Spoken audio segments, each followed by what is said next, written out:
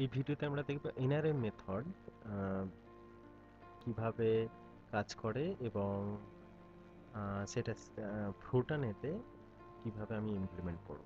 ওকে, NRM হচ্ছে Newton র্যাফসন method. এই মেথডটা bisection মেথডের মতোই কোনো একটা রুট ফাইন্ডিং করে। ওকে, রিয়েল রুট ফাইন্ডিং করার একটা মেথড এনআরএম।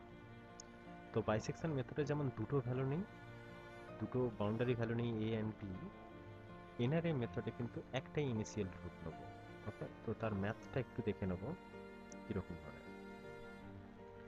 ওকে, তো ধরছি যে ইকুয়েশনটা x square, this is F of x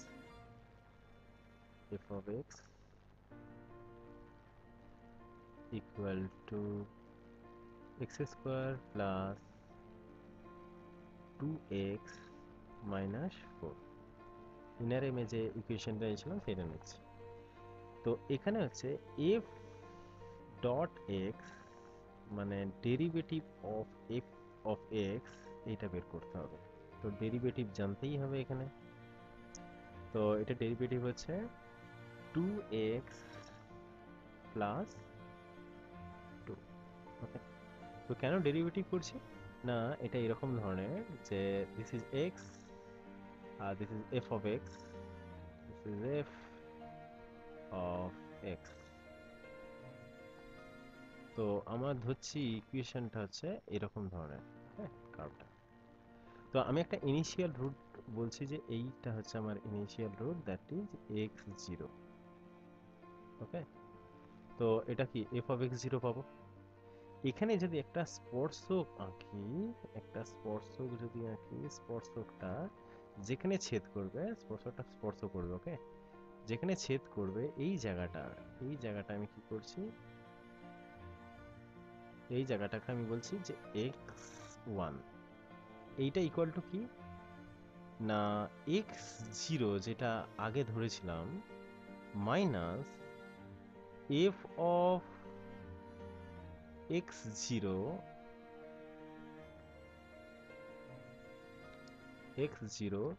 divided by f dot x0, f dot x0। Okay, f dot x0, এখানটা f ডট x0।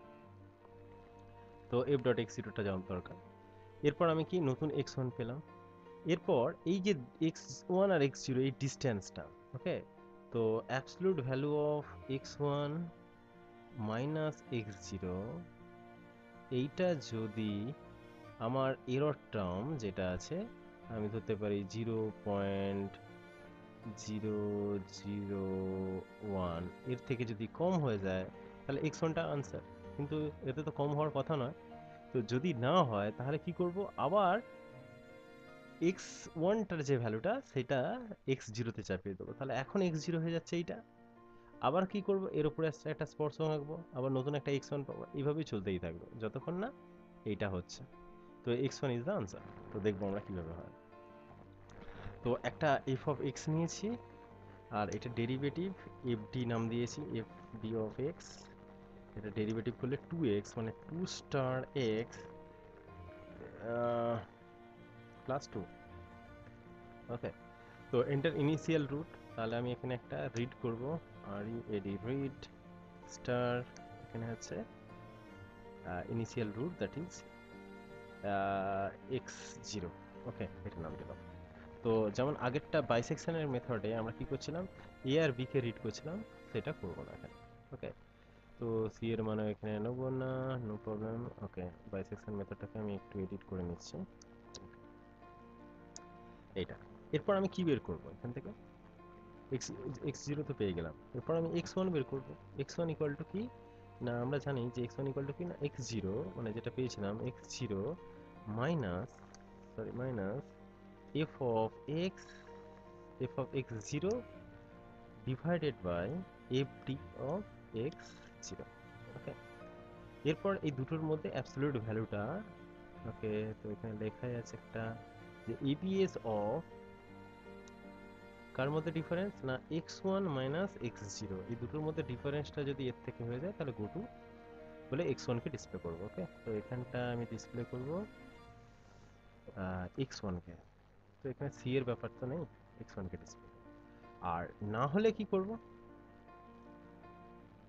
ওকে, তো ইফ যদি এটা হয় তাহলে আমি ডিসপ্লে করছি, না হলে x0 যেটা ছিল আগে তাতে কি করব, x1 এর মানটা কপি করে দেবো। ওকে, x1 এর মান মানে নতুন যে x1 টা পেয়েছি সেটা x0 তে কপি করে দেবো। এরপরে কি হচ্ছে, আবার এইটা রান করবে। তার মানে এখানে কি লিখবো, গো টু, ওকে 30, তাহলে এখানটা লিখে দিচ্ছি 30, ব্যাস হয়ে গেল। দেখা যাক। তো ইনিশিয়াল রুট আমি দিলাম হচ্ছি যে 2, তো বাস একই উত্তর আসছে। ওকে, তো শুধু এই ইকুয়েশন দুটোকে চেঞ্জ করতে হবে, বাস প্রোগ্রাম যা আছে তাই থাকবে।